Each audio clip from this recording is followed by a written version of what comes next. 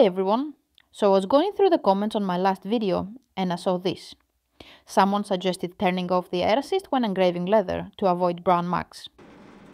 I'll engrave the word testing on a scrap piece of leather using the same settings both with and without air assist to show you the difference.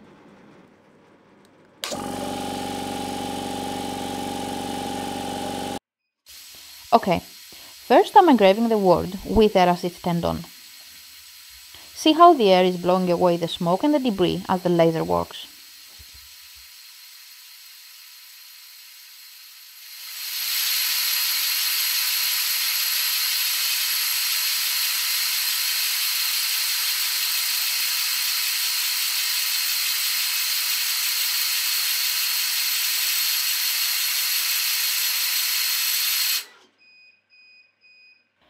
Now let's engrave the same word again, but this time with air assist turned off.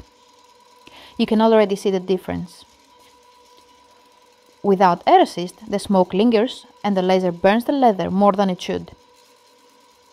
There's also a real risk of the material catching fire because the heat isn't being managed properly.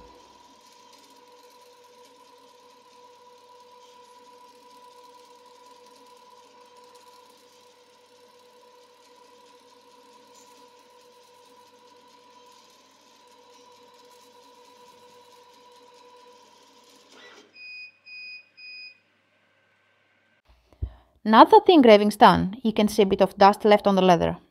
Let me just swipe the dust away with a brush. Here's the result. On the right, you've got the engraving with air assist and you can see how clean and precise it is. No unnecessary smoke stains or burning around the letters. Now compare that to the left. This is without air assist. See all the discoloration and mess around the edges? That's the smoke residue settling on the leather, and on top of that, the heat builds up more without air assist, which leaves burn marks around the letters. It's just not a good result.